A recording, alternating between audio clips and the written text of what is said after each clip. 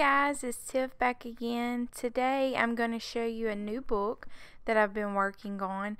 It's mixed media portraits. I have started to practice more and more with faces.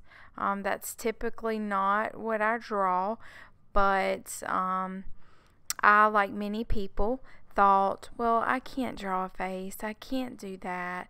And so I've tried to remove can'ts out of the vocabulary so that I can actually just practice and see what happens. Who knows?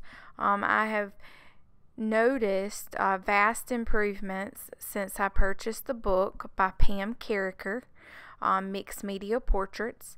It will be linked down below in the description box. It was roughly $16 for this book.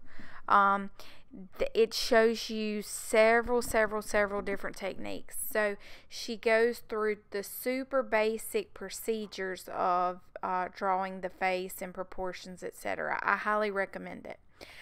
In this Ranger's Dilution ink, the small, not Dilutions ink, but Dilutions journal, the small one.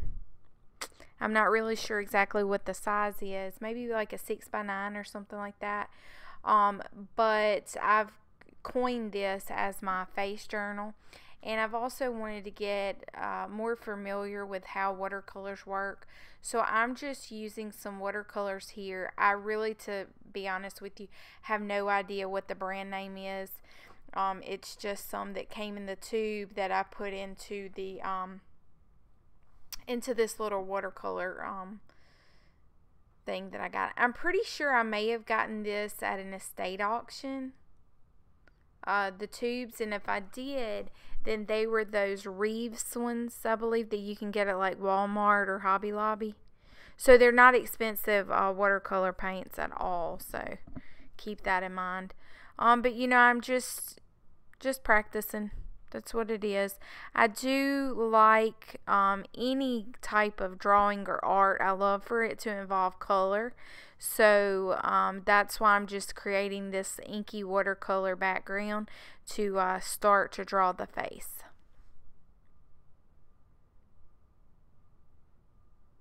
I'm checking just to get a good idea if it's dry or not, and it seems to be dry enough.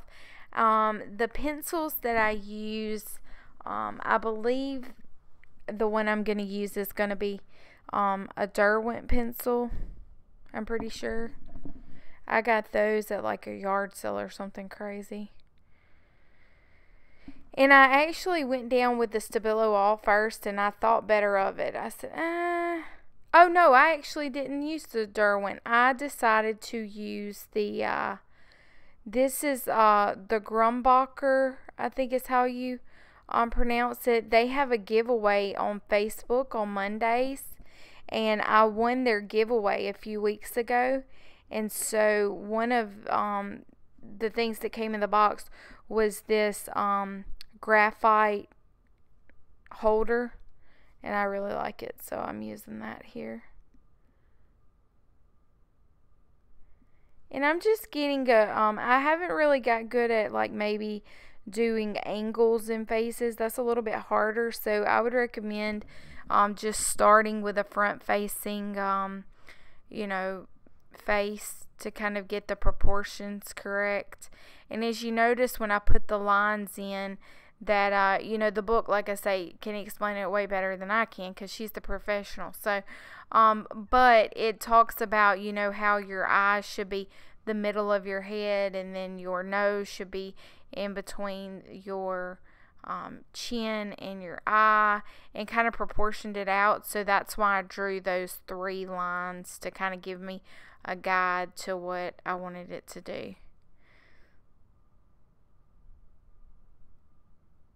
And I find noses to be really difficult, like not the easiest thing to draw, but I've been practicing, so practice.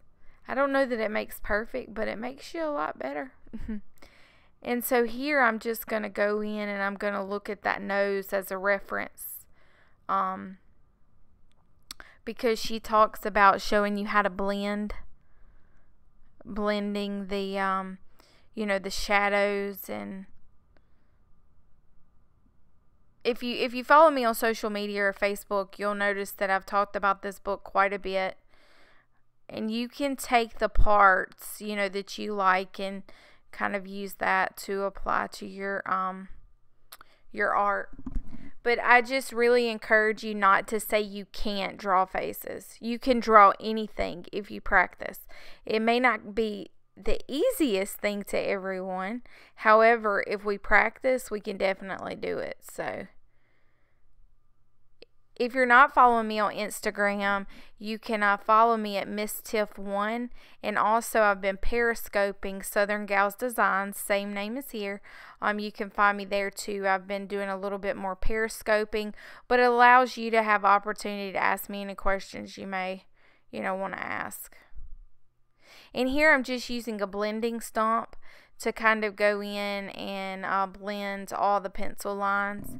And something must have just popped into my head, so I did a little journaling over to the side here with my pencil, and I could not tell you what it was that I was writing because I'm not even sure.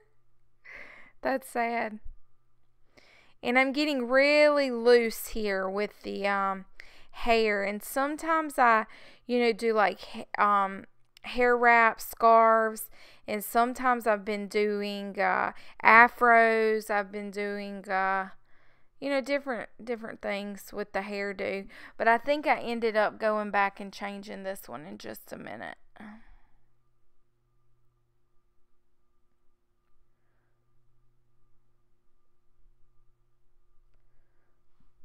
But I've committed to myself, Pam talks about in her book, you have to practice. And so I've committed to doing 15 minutes a day of some type of sketching faces in my journal. So I'm actually drawing in the ears here.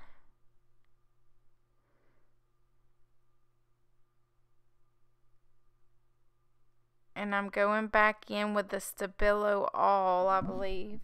She's got some wild hair going on there. I didn't realize that when I was doing it. My hair's wild too, so I have curly hair, and whew, it can be a challenge. Maybe that's what comes out. My wild hair. And of course, because it's Stabile All, we activate that with water. So that's what I'm doing here, is I'm just using a smaller brush and going in and activating that. And a little bit of Stabilo goes a long way. So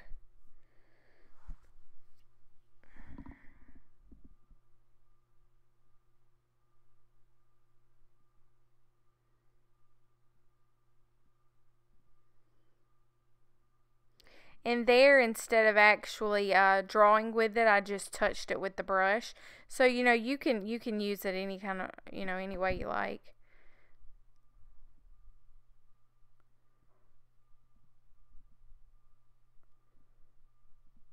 And just a very, very basic face on this inky background, kind of pulling and playing with that Stabilo All. And I enjoyed it. I hope you guys enjoyed the process today. I hope you will make sure you subscribe and you give me the thumbs up. Please find me, look at the description below. I always put my social media outlets there so you can find me. I love it to see what you're doing that I inspired you to create. So I hope that you'll join me again another day, and I appreciate you coming by. Big hugs.